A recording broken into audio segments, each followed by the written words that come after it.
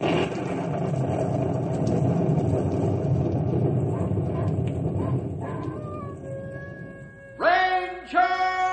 Bill, warrior of the woodland.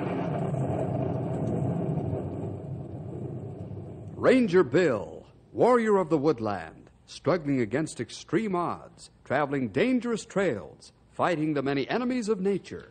This is the job of the guardian of the forest, Ranger Bill. Pouring rain, freezing cold, blistering heat, snow, floods, bears, rattlesnakes, mountain lions. Yes, all this in exchange for the satisfaction and pride of a job well done.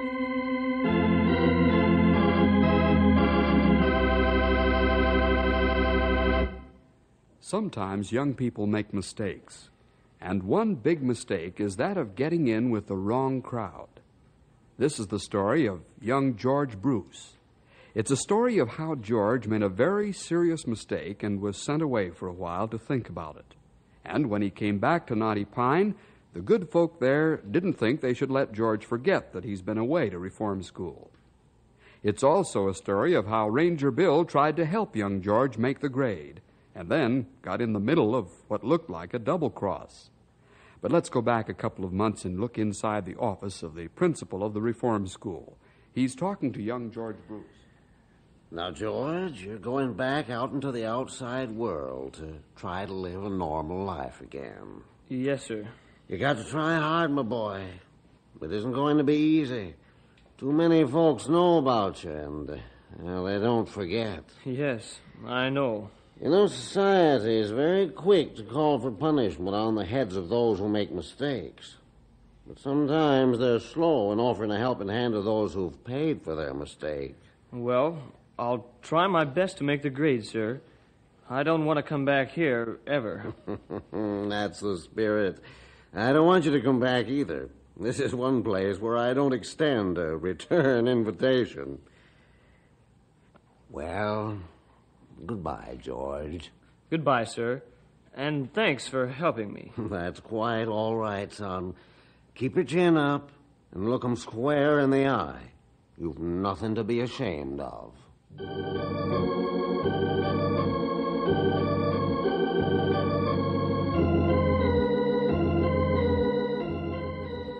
You advertise for an office boy here, mister? Why, yes. Come in. We'll talk it over.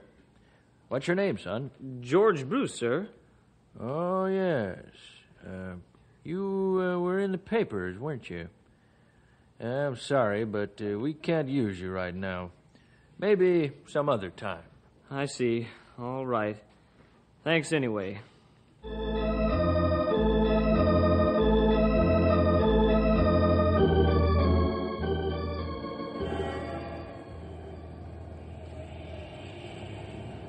Say, mister, you advertised for a gas station assistant? Yep, want the job? Yes, sir. Yeah, you look like a strong, intelligent lad.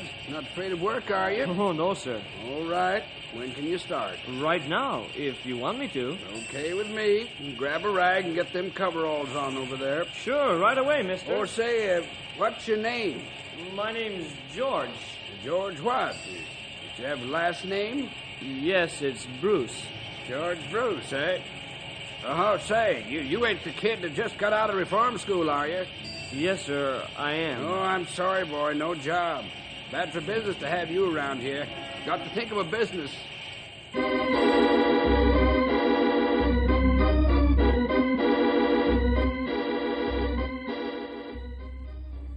Bill, you know who I am, don't you? Sure, you're Wayne Bruce, George Bruce's dad. You sure got a head for remembering. Well, guess I've got a head, all right. Place to hang my hat, anyway. Can I help you, Wayne? Yes, Bill, you can.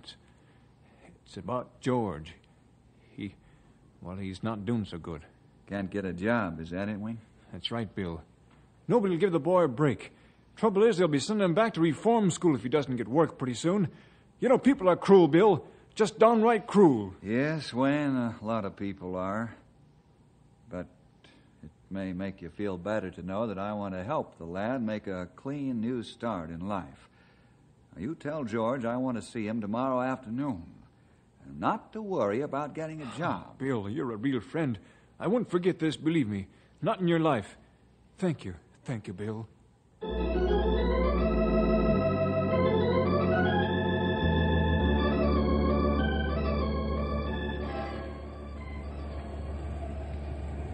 Hey, Bill, wait up, will you? Sure thing. What do you want, Cal? Where you been keeping yourself, boy? Haven't seen you for a coon's age. The question is mutual. I guess the sheriff leads a busy life just like the rangers, eh? Boy, you're not joking. Right now I'm checking on the Bruce lad. See if he's behaving himself. George Bruce? You needn't worry about George. Boy hasn't been able to find work yet, but that won't be for long.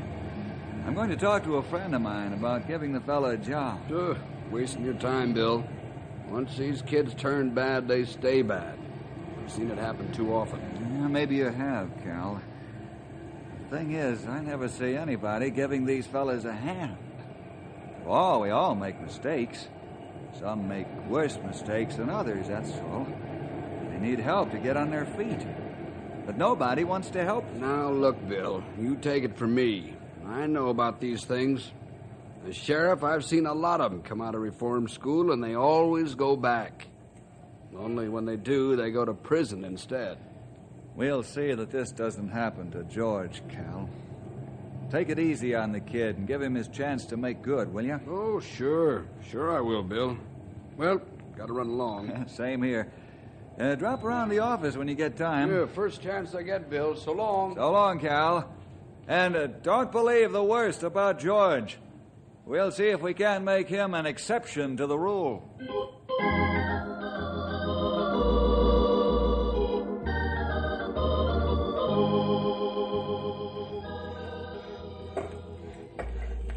Hello, Frenchie. How you doing, big fella? Oh, Bill, my friend. It is so good to see you. That's good to see you, too, Frenchie. How you doing? Still cutting them down to your size? Oh, Frenchy, he always swings the odds. What you say, the bigger they are, the harder they fall. Say, by the way, you come up on the social visit or business? Well, a little of each. Mostly business, Frenchie. Yeah, and what kind of business you want with Frenchy? You buy timber? No, Frenchie. I want to build some. What you mean, Bill? Frenchie, there's a young friend of mine named is George Bruce. George got into a little trouble a while back. Made a mistake, but he's paid for it. Now he's trying to start over again. Only the folks in town won't give him a break. He just get out of reform school? Yes, a couple of months ago. And he hasn't been able to land a job yet. How about it, Frenchie? You give this boy a break? I'll vouch for him. Oh, you no need vouch for him, Bill. Frenchy, remember when he not so hard himself some time ago now. Bring the young fella around. Frenchy, do shall give him job and give him good name again. Thanks, Frenchie. You're an understanding man. If the world had more people in it like you, it would be a lot happier place to live in. I'll bring the boy up in the morning.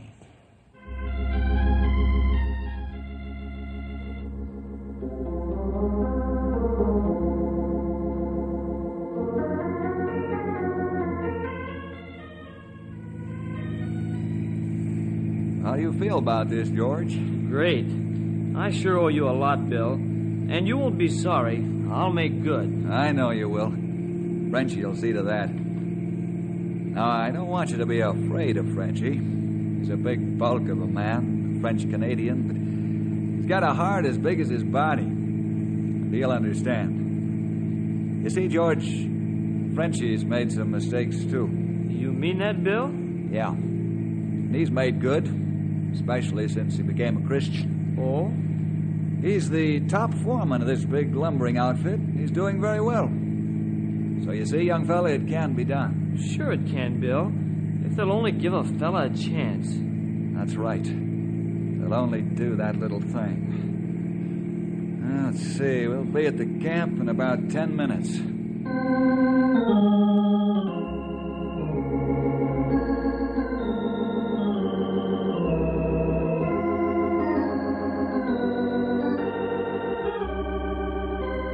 I'm glad Bill helped young George Bruce. It makes big difference, all right.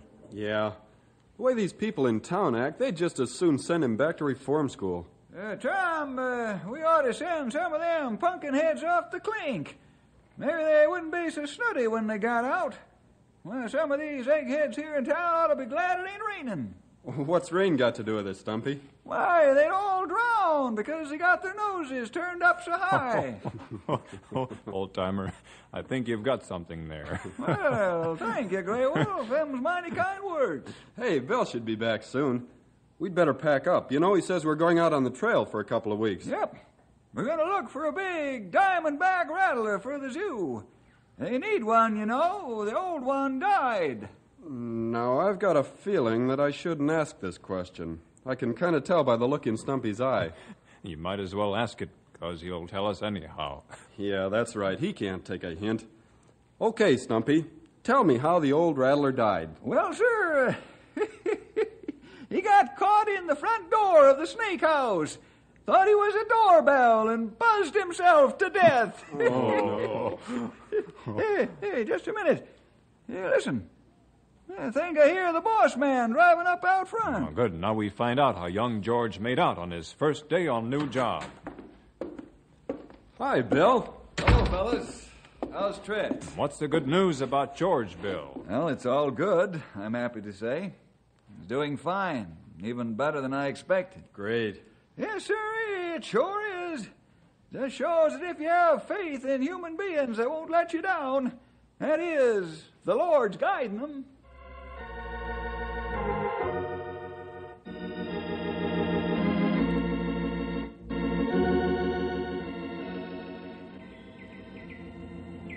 Say, George, maybe you'd like to run the errand for Frenchy, eh? Well, sure, Frenchie. Anything you say. That is a good boy. Look, I want you to take the 1.5-ton truck into town. Drop the saw at the freight depot. I send it back for repairs. Anything else you want me to do? More work, eh?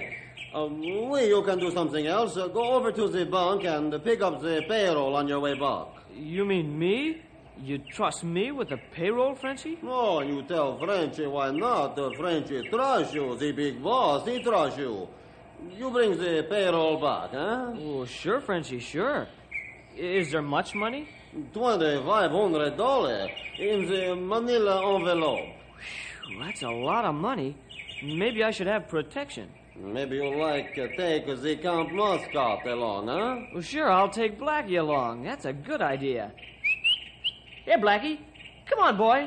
Here, boy. Go now, so you're back before dark. Okay, Frenchie. Come on, Blackie. We're going for a ride.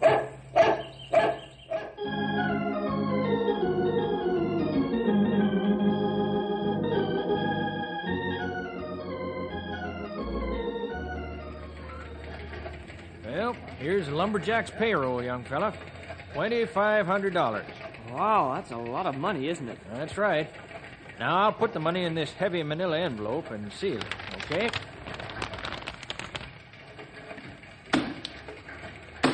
There you are. Well, thanks. I'm all set. Let's go, Blackie.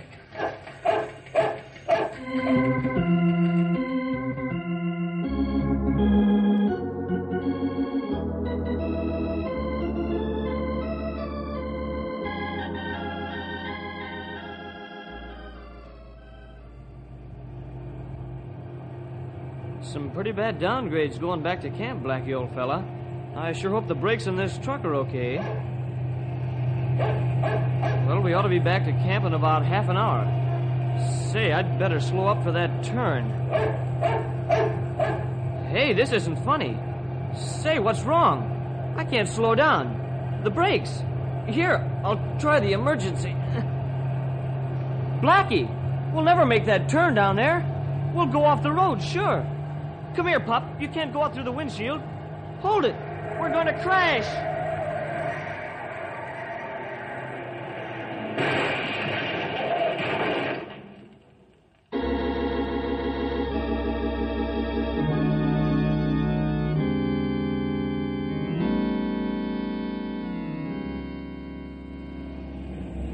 Ranger Tom calling headquarters.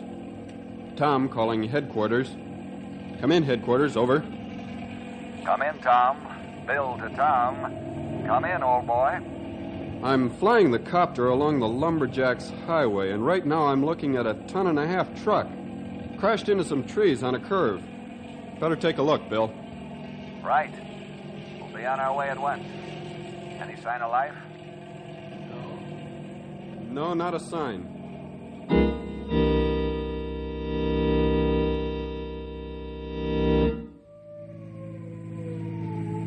There's a truck up ahead, Bill.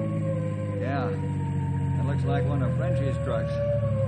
Hey, I wonder who was driving it. We'll know in a minute. His brakes must have give out. Nobody in his right mind come barreling down here at that fast a clip. Here's the driver. Why, it's George. Get a crowbar out of the truck, Stumpy, and we'll pry this door open and get him to the hospital.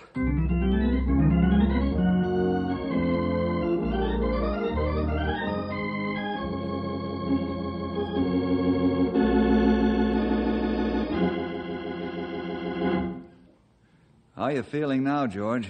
Oh, pretty good, Bill. Kind of trembly. Doc says you just got bruised up a bit. Nothing serious. Sure thankful for that. You had close call, George. You said it, Grey Wolf. Boy, I sure was scared when I found out the brakes wouldn't hold. Cal, what brings you here? Checking up on the accident? No, Bill. Something much more serious. Huh? What's the matter? What's wrong? Only this, Bill. My theory's proved itself right again. These reform school kids are no good. Now, just a minute, Cal. We've been friends a long time, but let me tell you... No, Bill. You let me tell you. You know there's a $2,500 payroll missing from the truck this kid was driving? No. You heard me. George, is this true? I don't know. I forgot about the payroll. It was in the truck when I crashed. That's all I can remember until I woke up here in the hospital. But I didn't take it. Please believe me, I didn't take the payroll. Honest, I didn't. I don't do things like that anymore. Yeah, sure. That's what they all say when they're caught in a trap. Cal, are you sure the payroll's missing? Absolutely sure. And George Bruce, just as soon as the doctor releases you, I'm locking you up. You're under arrest for robbery.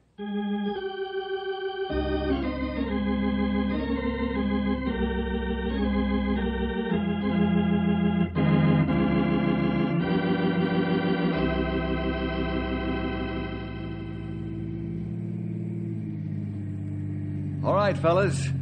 Now let's get out and search the whole area around the smashed truck. We've got to find that money. Or that kid's headed if we don't. Yeah. Hey, this is going to take some looking, young feller. There must be 1,000 places that money could be. And every nook and cranny's been gone over already. Not true. Manila envelopes shouldn't be hard to find this time of year. Let's work out from around the truck into an ever-widening circle.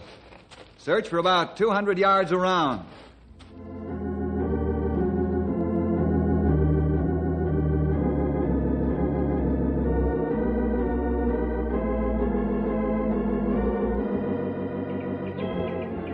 I don't know, Bill. It looks like money isn't here. We've got to make sure. Let's start all over again. Okay, Bill, you're the doctor, but we looked pretty carefully the first time. Yes, Tom, I realize that. The one place we didn't look on the first search may be just the place where we'll find it. Yeah, you could be right. Why, you low-down sideline and polecat trying to bite me with Hey, Stumpy's in trouble. Let's go.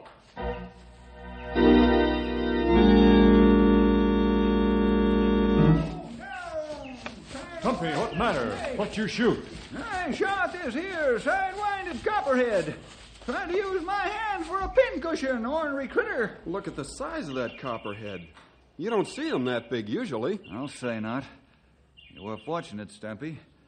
They don't give any warning before they strike. Their body coloring perfect for this time of year. Yeah. Well, this one will have to get along without his head for the rest of his life. Come on, fellas. One more careful search, and then we'll head back to town. I want to go over to the jail and have another talk with George.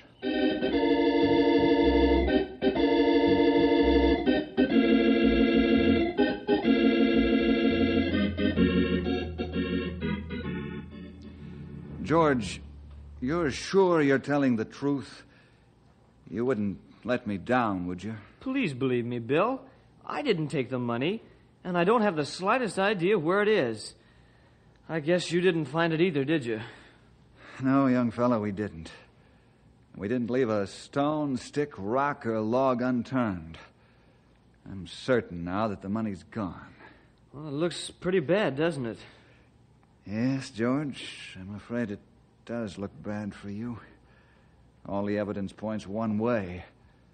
And the worst fact of it all is that only you and Frenchie and the paying teller knew you had the money.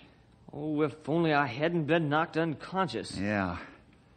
Well, there's only one thing you can count on. Oh, what's that? I believe you. And I won't rest until I find out where that money went.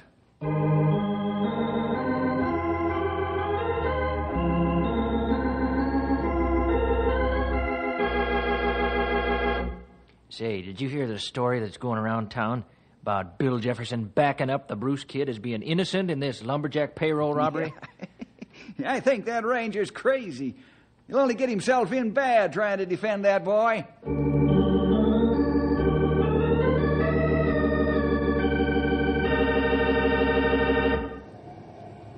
Hello, Bill. Hi, Ed. How's the banker these days? Well, I'm fine.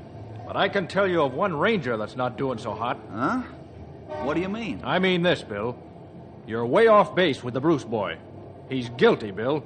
And if you're wise, you'll drop the whole business before you get yourself in bad with the folks in town. Thanks for the advice, Ed. I believe the lad's innocent. I aim to prove it. How are you going to do that? Right now, I don't know. But I'm going to do it, and I will.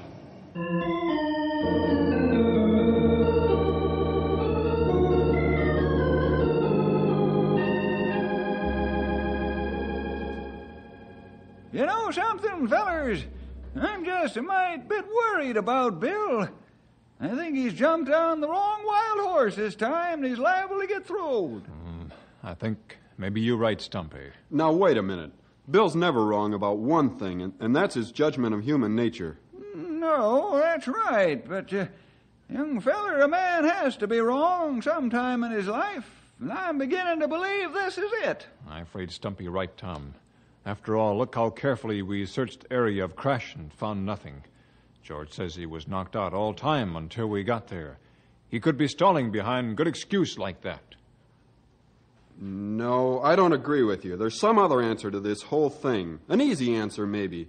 But where it is, I don't know. I don't either, Tom. But I'm going to find it. Now, Bill.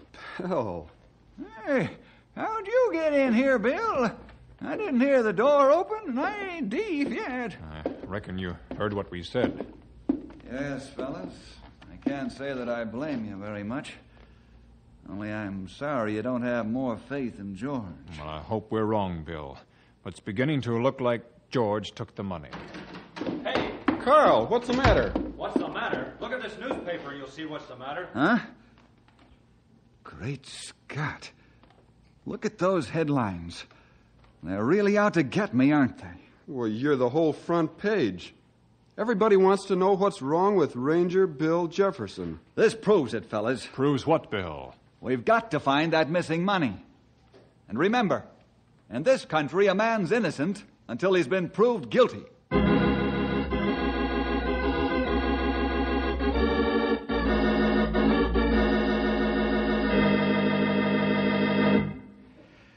I don't want to make you keep going over and over this story, George. It's no more pleasant for me than it is for you. Sure, I know, Bill. You're trying to help me. Now, think hard. What little detail have you missed that might trip the answer for us? Start from the beginning. Well, let's see. Frenchie told me to go to town, and I called Blackie, and we got in the truck. Blackie? Who's Blackie? You never mentioned anyone else in the truck besides yourself. There wasn't. Blackie is the lumberjack's mascot dog. Oh, that's it. That's the clue we've been waiting for. You mean the dog might have something to do with it? Well, it's possible. But how would he... I don't know, George. I don't know anything. But I'm going to find out.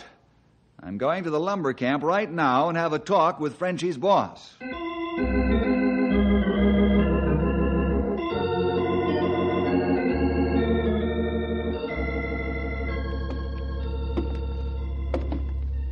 You've got a lot of nerve, Bill. You and my big-hearted foreman. Why, if he wasn't so essential to my operation, I'd fire him right now. Not only have you been responsible for the loss of my payroll, but you want me to take part in some crazy harebrained stunt. Well, are you through ranting and raving now, Jim? I'm sorry. What are friends for unless they understand one another, huh? You haven't hurt my feelings just because you let off some steam. I'm glad you did let it off in front of me because I understand how you feel. You really mean that, don't you? Yes, I do. Then that rates you my cooperation. Let's get the dog and make the test. Wonderful. Now, you say the dog is taking messages back and forth from time to time. Then this has got to work. Now, here's a manila envelope, just like the one the bank teller put the money in. Okay, let's go. You get the idea, don't you, Jim? Just take the dog to the scene of the crash, put the envelope in his mouth, and see where he goes. Mm-hmm, if you want it that way. Sounds crazy to me.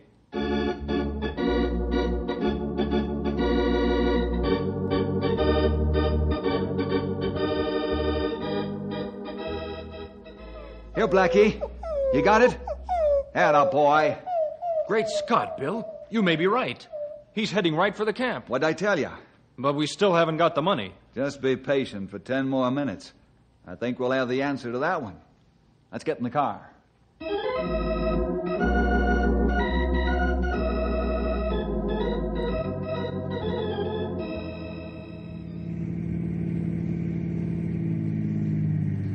Well, here we are, Jim. Bill, I can't believe it's that simple. Well, maybe not. Here's a kennel right over here. Blackie. Give me that envelope, Blackie. Come on, boy. Atta boy, thank you. Well, there's one envelope, Jim. That's the one we just gave him. It's empty. Yeah, I know. Blackie, the other envelope. Come on, boy. Bring it out here. Come on, boy. Atta boy. Well, Jim, there we are. The lost payroll. Bill, that's wonderful. Oh, the most beautiful $2,500 you ever saw. Jim, there's something more wonderful than that. The reputation of an honest boy.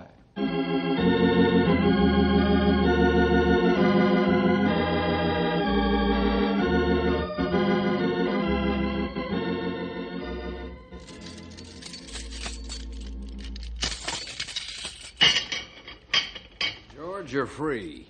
And let me be the first to apologize for being a stubborn fool. It's all right, Sheriff. You were only doing your job, I guess. Come along, son. Let's go home. Sure, Dad, but just a minute, please. All right, son. Bill, I want to thank you for all you've done for me. You've proved to me that it pays to be honest and straightforward. You've shown me that the truth always wins out in the end.